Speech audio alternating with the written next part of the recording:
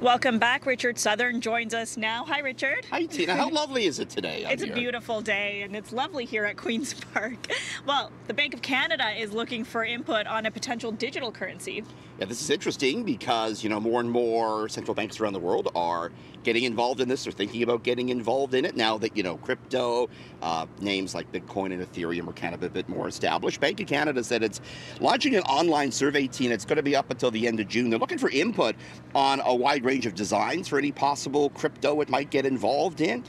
Digital currency from the Bank of Canada would be a little bit different from the likes of Ethereum or Bitcoin in that it would be backed by the central bank and pegged to the Canadian dollar, so its value wouldn't change in the way that Bitcoin does. Bank of Canada says that while it doesn't see a need for a digital currency right now, it is preparing for the potential ahead. It says digital currencies from the central bank might be necessary if they become more widely accepted and perhaps if people stop using cash in the way they used to. So it's pretty interesting that an authority like the Bank of Canada is thinking about this and asking for our input. Yeah, definitely interesting. Good that they're preparing and ahead of the game. All right, now King Charles has officially been crowned. We all saw it this weekend. Pretty soon he'll be coined too. Yes, Bank of Canada hadn't said up until the weekend if they were going to replace the late Queen with the King's picture. Now we know they are. They used Saturday in the coronation to announce this, Tina, that the late Queen will be replaced on the Canadian coins and on the $20 bill by King Charles III.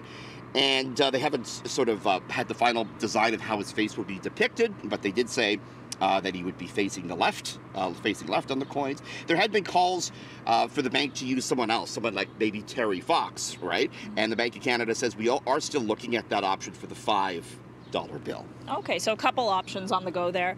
All right, and lastly, a new study shows that returning to the office could actually be hazardous to our health. Yeah, I found it could make you overweight and even could turn you into a bit of a problem drinker, Tina, going back to the office. Interesting. I don't know about this. I mean, working at home, you're kind of close to the kitchen sometimes. I definitely eat more when I work from home. Yeah, 100%. I was thinking about this week, actually. Taking this one with a grain of salt, Yeah. but it's researchers at Stockholm University saying that they did some research and they found that people who worked more than 40 hours and commuted more than 5 hours each week were much more likely to be physically inactive and experience sleep problems, and therefore were more likely to gain weight if they went back to the office full time.